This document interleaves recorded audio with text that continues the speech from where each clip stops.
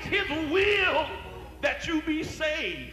Some folk call yourself a Christian and you're believing that any religion is just as good as another. You're worshiping Jesus one time and Muhammad the next. But you got to know that Jesus is your Savior. You got to sanctify your vessel.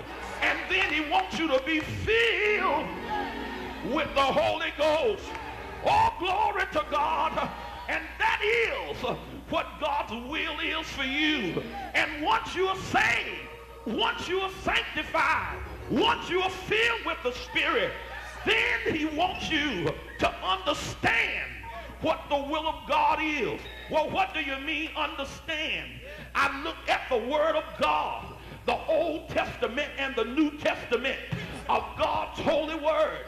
And if you really want to know his will is revealed in his Word.